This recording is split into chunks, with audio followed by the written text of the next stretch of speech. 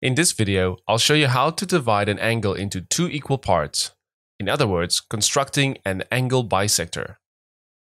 Start by drawing two sides with no specific measurement or angle on point A.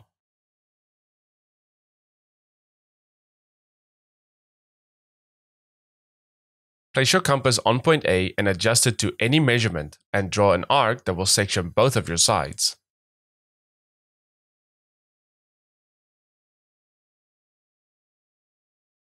We can label these intersecting points as 1 and 2.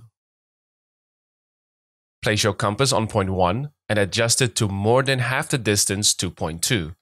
I prefer to use the measurement between the 2 points. Use this measurement to draw an arc between your two sides.